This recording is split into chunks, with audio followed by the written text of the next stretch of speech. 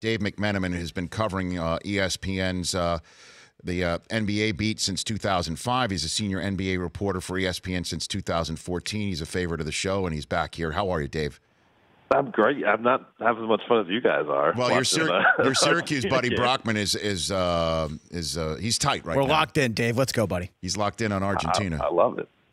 Let's go, Messi. All right, so let's get to it. What can you tell us about the communication between the Cavs and LeBron so far, Dave? It hasn't occurred. LeBron's on vacation with his family right now.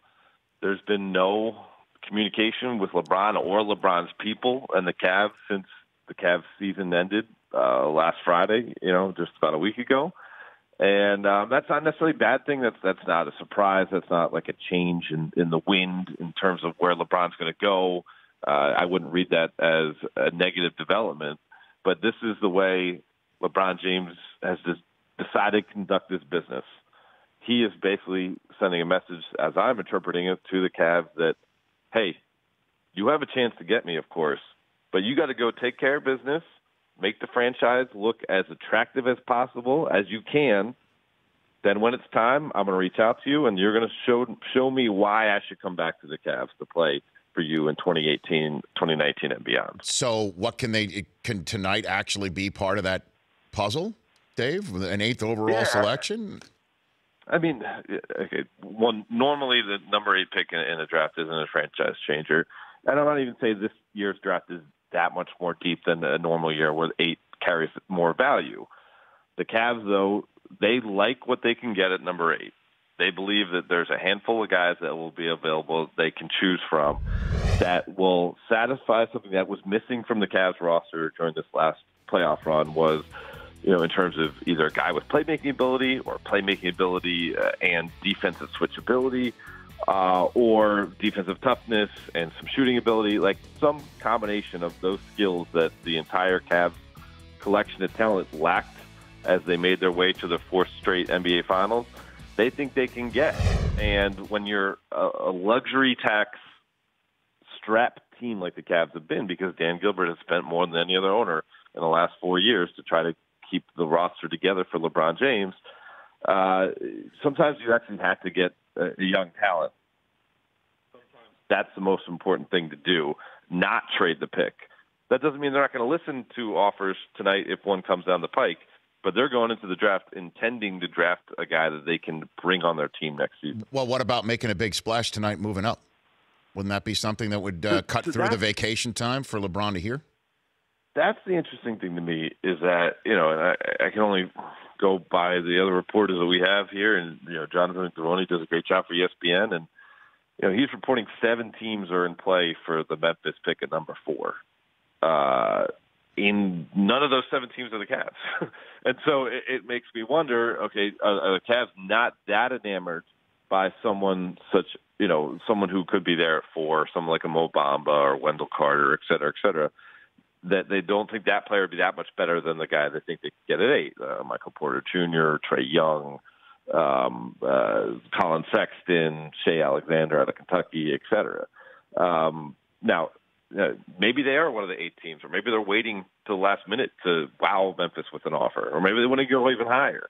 But to me, that means that they either one of two things: either they aren't totally enamored by any one guy, or the guy that they really like, they are pretty sure will be available for them at 8. Well, what about the idea of shooting their shot with the Spurs for Kawhi and how that might play into tonight or what the team can do with Kevin Love, because he's their, I would agree, well, I assume you would agree, their most attractive piece that they would have to throw out there.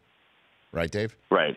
Mm-hmm. Yeah, absolutely. And so I reported yesterday that heading into the draft, the Cavs are not actively shopping Kevin Love, and they would have interest in bringing Kevin back to the roster next year, regardless of whatever decision LeBron makes about his future.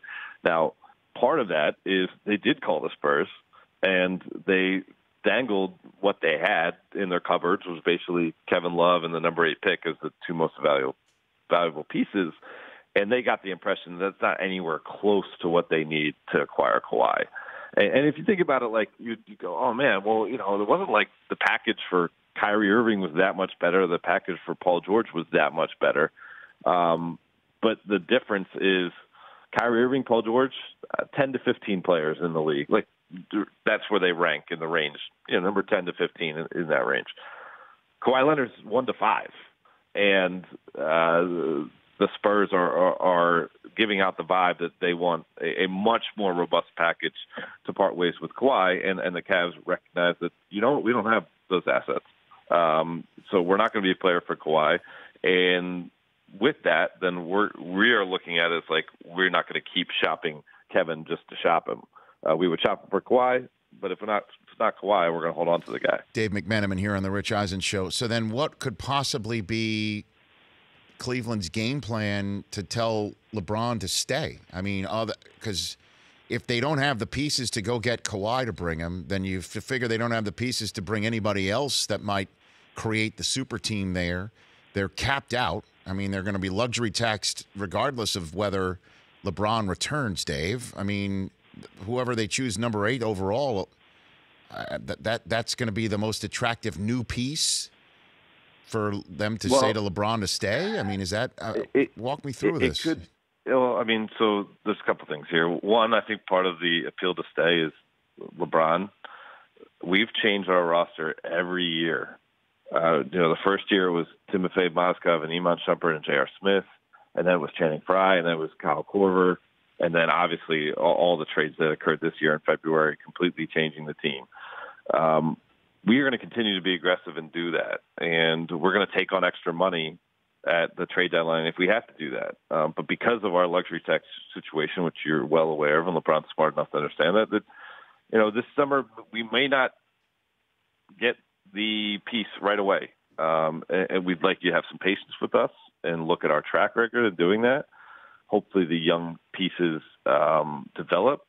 And, there's an avenue that, they also have a couple trade exceptions that they could use. And then beyond that, there's an avenue that hasn't been discussed much, but based on Dan's spending habits, I don't think it's out of the realm of possibility that, they would pursue a buyout of one of the bad contracts they have that would free up them in the future a little bit more.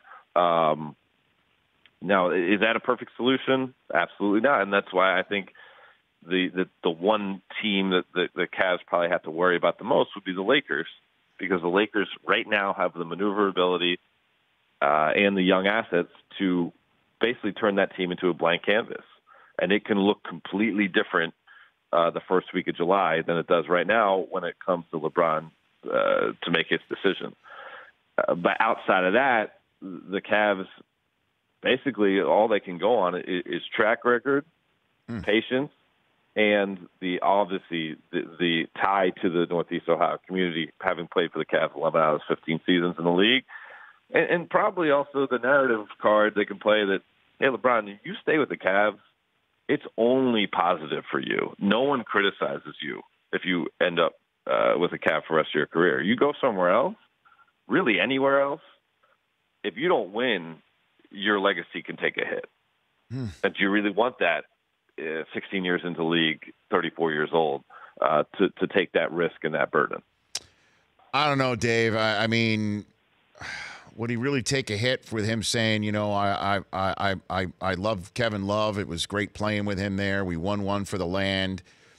Tristan Thompson's a warrior. I'm not saying this is the sort of thing he would say publicly, but the guy I'm depending on didn't know what the freaking score was. I mean, seriously, right? Well, there's an out there, but I think he would never be accepted by the Lakers if he didn't win a championship. I mean, we agree on that. They just wouldn't. I mean, Kobe Bryant already has his head on a target, seemingly trying to plant seeds about, you understand if you come to the Lakers, it's all about championship. Houston Rockets, the perception is that they're so close to the Warriors. In my opinion, they're really not. I think the Warriors were going through their own kind of stuff during the playoffs and did not play nearly as well as they're capable of against the Rockets, and then they figured it out against the Cavs. And then, Philly, you go to play with a bunch of young players, and who's to say they're ready to perform? Those guys have won one playoff series combined. Who's to say they're ready to perform when LeBron is still in the prime of his prime? So I don't think there's a perfect solution out there. In all of them, you would have the idea of, well, he's going there to try to win a ring, and if he doesn't win a ring, he failed there. With the Cavs, that doesn't exist. So last one for you, Dave. Do we know when do we know when the order's up? Is LeBron going to give the Cavs the first shot? When do we know when that actually begins to be hammered out? It's a good question. I mean, again, as I mentioned, he's on vacation with his family. Don't know for sure when that'll occur. June 29th is the date to look at right now. It's about 8 days from now. LeBron has to either pick up his option for next season by then or opt out and officially become a free agent, at which point I imagine that would be kind of the start of the clock. And it wouldn't surprise me if the Cavs and LeBron's camp open up communication that day, because obviously the Cavs, I mean, LeBron's going to have to inform that decision. And from there, it would be, okay, what are we doing from here? And let's hear it. Let's hear it out. Enjoy the draft, Dave. We'll chat next week and throughout this whole process. Really appreciate it. That's Dave McMenamin at MCTEN at McTen. The Rich Eisen Show, weekdays at noon Eastern on Audience.